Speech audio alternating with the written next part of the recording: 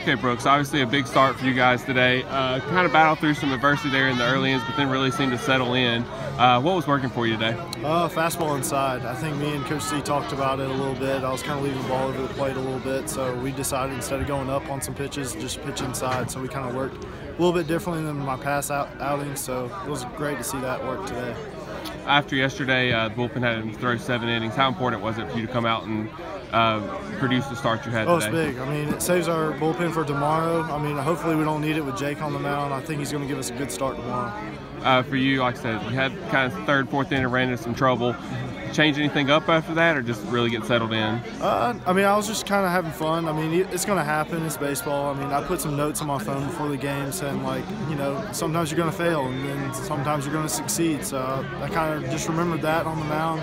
Just did what I usually do. So for this team, 2 tough road games, came back from behind, down 3 both times. How important is that going into tomorrow and then throughout the rest of the season? Well, I think our offense is coming alive. I think right now we don't really have to rely on the long ball as we saw today. So, I mean, I feel like tomorrow we're going to have a good offensive day tomorrow.